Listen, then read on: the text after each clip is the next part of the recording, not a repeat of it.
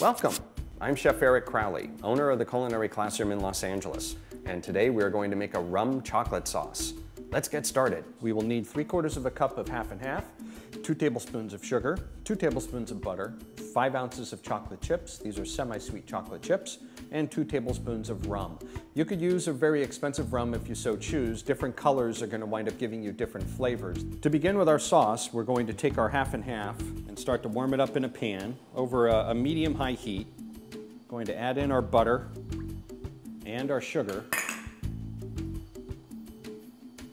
And we're going to let this melt.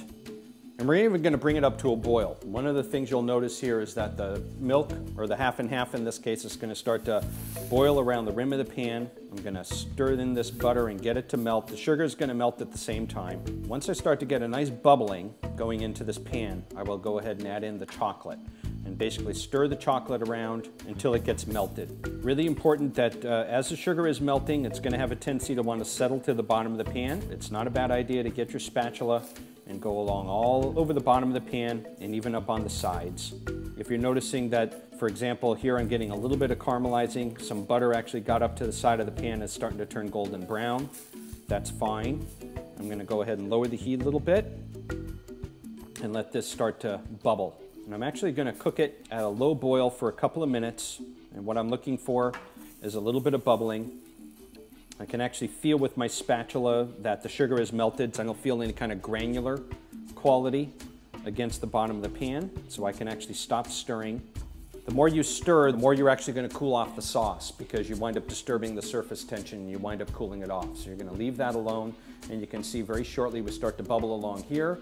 And bubbles are going to start to come around the edges, and then it's going to start to bubble up on the center of the pan too. I'm going to let this cook for just a couple of, for about a minute or so. Spatula is very important. You want to utilize one that can really take a high heat. This is a silicone spatula that can withstand 450 degrees. A standard rubber spatula, or if you have a spatula at home that's made out of a hard plastic, you might find that it'll actually start to melt when you wind up getting along the edges of the pan, right along here.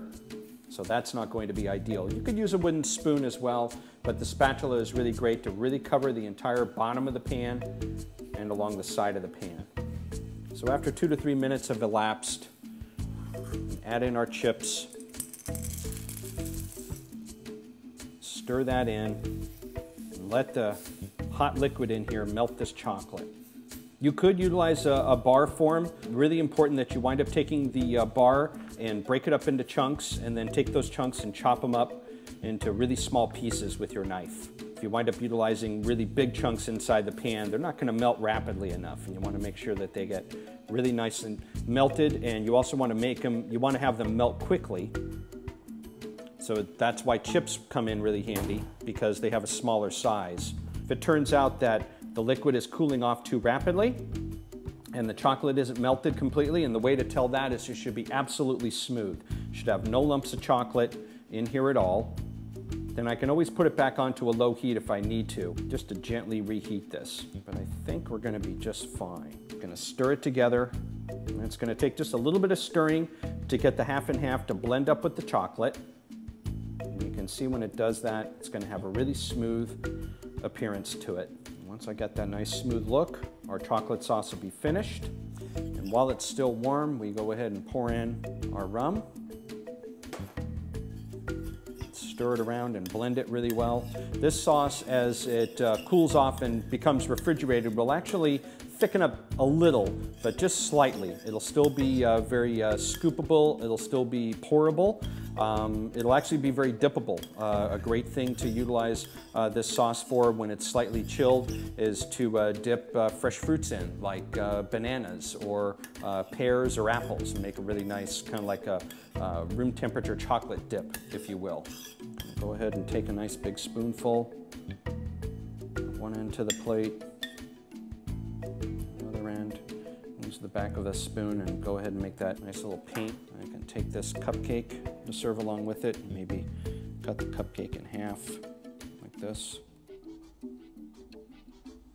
Set the bottom of the cake on one side, maybe set the top just a little bit, jar, and then I can come on back with a little bit more chocolate sauce right on top like that. A little bit. frosting. And that is our rum chocolate sauce. Thanks for watching. Be sure to click on other links so you can get other recipes. If you don't see something that interests you, email a request to requests@mahalo.com. Also be sure to subscribe so you can get lots of wonderful additional information. Thanks, and I'll see you soon.